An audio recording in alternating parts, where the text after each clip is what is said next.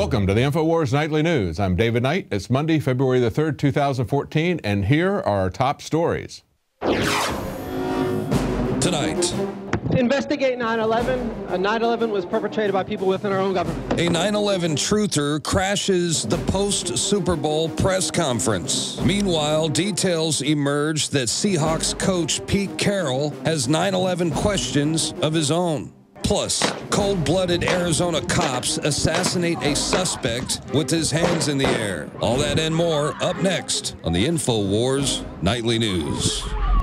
Well, it's the day after the Super Bowl, and we've just witnessed what in America looks like the Soviet Union's old May Day parades. We've got all this pageantry, most of it now about the police state and the military-industrial complex. And over the weekend, agencies like Fox News were just ecstatic about it, reporting breathlessly in admiration about the police state that was coming out. They said TSA agents demonstrate how dogs can sniff out many types of explosions. Now, these are a couple of dozen canines that they train at $200,000 apiece. So you're talking about $5 million worth of dogs here, but they've also added 200 screeners at Newark. And of course, these untrusty fans will only be allowed to carry small clutch bags or purses no bigger than 6.5 by 4.5 inches in a clear plastic bag, about as big as a freezer storage bag. That's the NFL's policy. You know, you got to keep an eye on all those untrustworthy Americans, because if they don't have a uniform, you can't trust them, just like in a dictatorship. But they also talk about how they had a 24-hour FBI command center, and they've got radiation detectors, and of course, surveillance cameras everywhere. Now, we had also reported on this last week.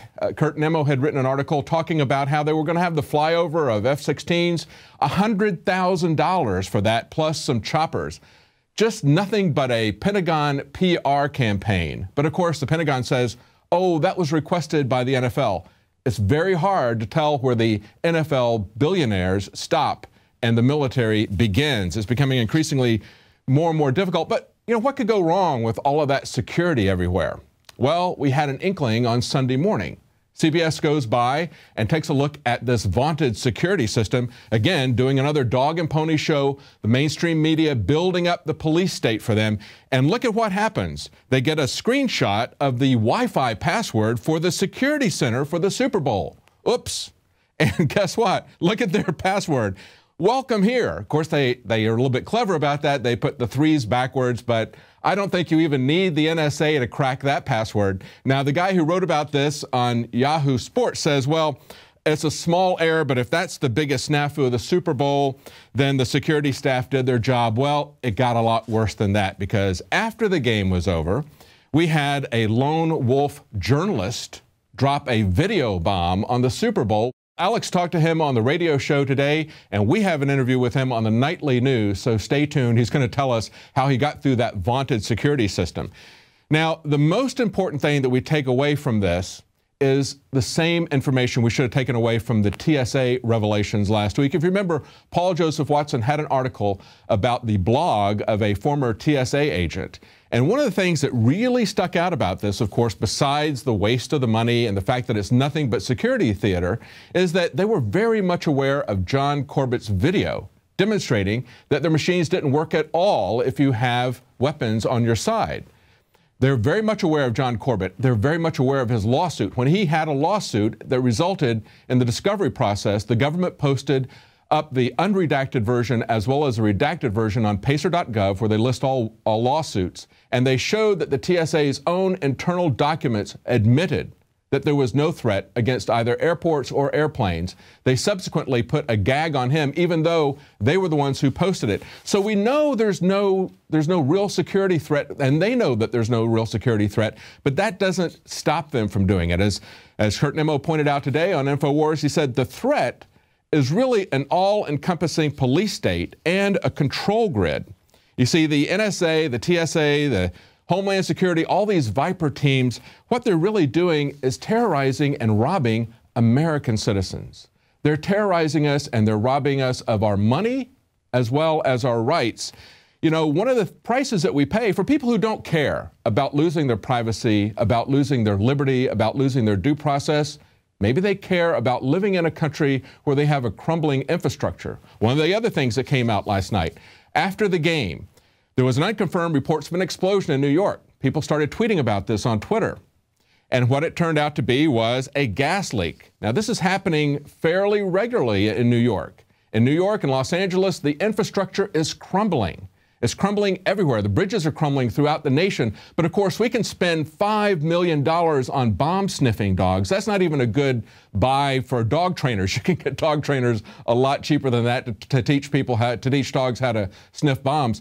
We're paying phenomenal amounts of money for this show. It's nothing but a dog and pony show, literally.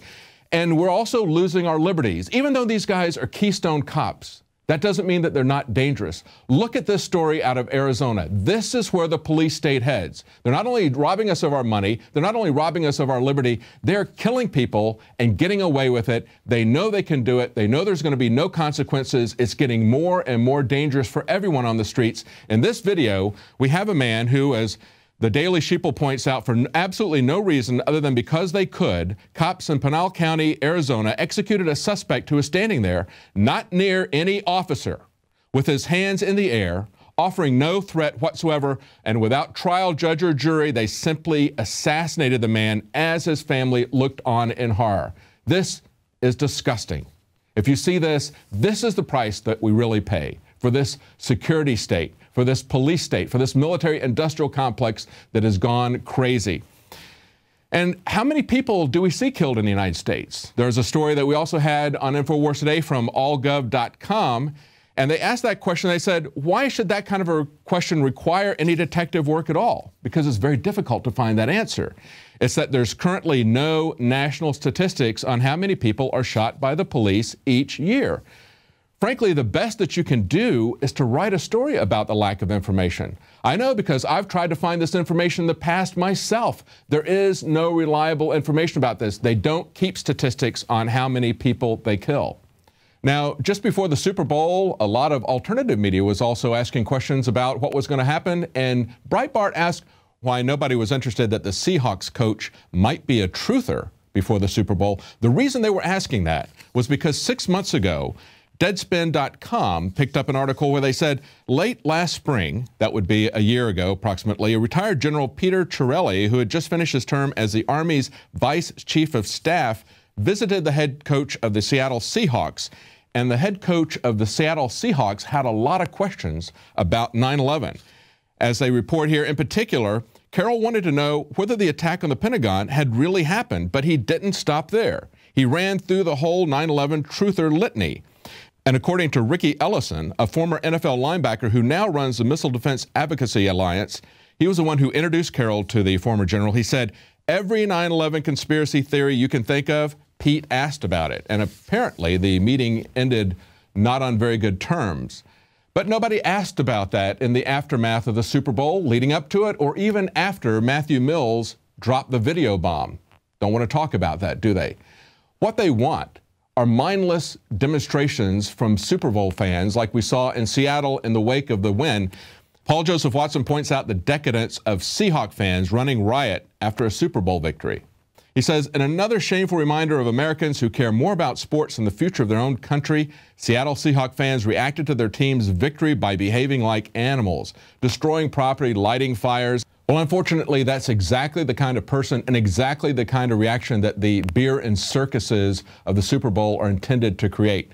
Now, hang on. Right after the break, we're going to talk to Jakari Jackson about how you can get into the Super Bowl without tickets. And then we're also going to talk to Matthew Mills, the lone bomber of the Super Bowl media event. Stay tuned.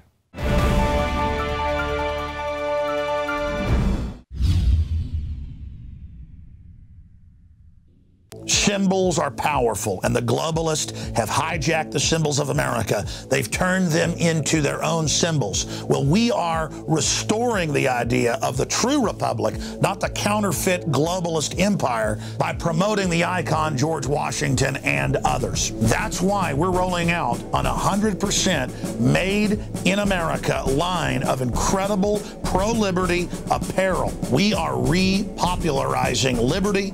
We are helping fellow Americans rediscover what made this country great. We are the spirit of 1776. We are 1776 worldwide. We are all brothers and sisters in arms in the animating contest of liberty in the long march towards humanity's ultimate destiny of freedom. Visit madein1776.com today and vote with your dollars to promote truly made in America, high-quality products, and promote the ideals of liberty.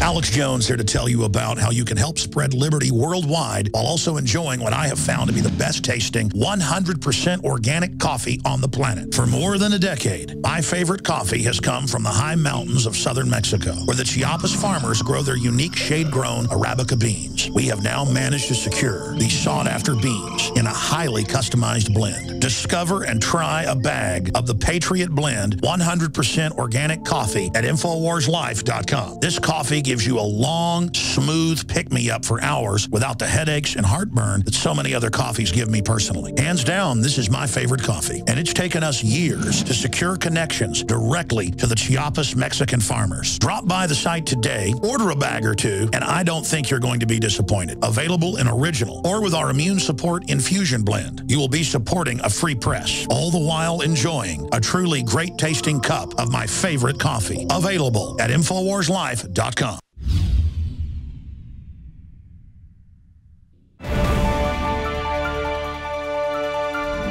Well, as you know, if you watch InfoWars or the Alex Jones radio show, Jakari Jackson and Josh Owens went to the Super Bowl to report what they saw there, and Jakari is back along with Josh, and we wanted to get your first impressions, Jakari, what it was like to go to the Super Bowl, because most of us haven't been to the Super Bowl. What's your quick first impressions? And then we want to talk about the police state that you saw there. Well, it is very much the big entertainment extravaganza. It did not disappoint as far as the cosmetics are concerned, but it also did not disappoint as far as our expectations of the police state.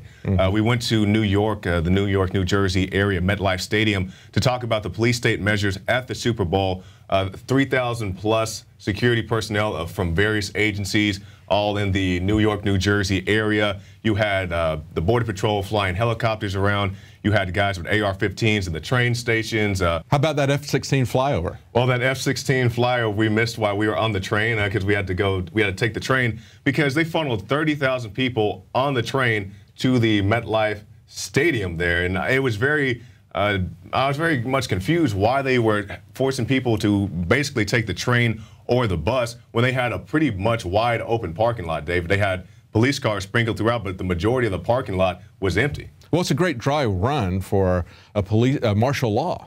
They had a nice dry run to get masses of people in with the trains and buses into a stadium where we know they like to collect people. And then how long does it take to get them out? It's a good benchmark. Just like not too long ago, they released some gas in the New York subway so they could see what effect that was going to have on people. So they like to do these little experiments on their subjects. But, you know, it seems to me that they really lost sight of the main thing. You know, when you're at the Super Bowl, you would think that maybe one of the main things they would want to check for would be a ticket. But they didn't check your ticket, you know, and it's like the police state has lost track also, more importantly, of what the main thing is. That's the Constitution. But tell us about this whole ticket thing. This complete security theater. Now, I'll tell you guys a story. So to get on the train, you had to present your ticket, not have it scanned, not have it really inspected. You just show our ticket right here. And all we did was present it to the guy. You know, he didn't check it. He didn't scan the barcode. We just presented it to his face. He said, oh, your ticket's good. We hop on the train. We go out there.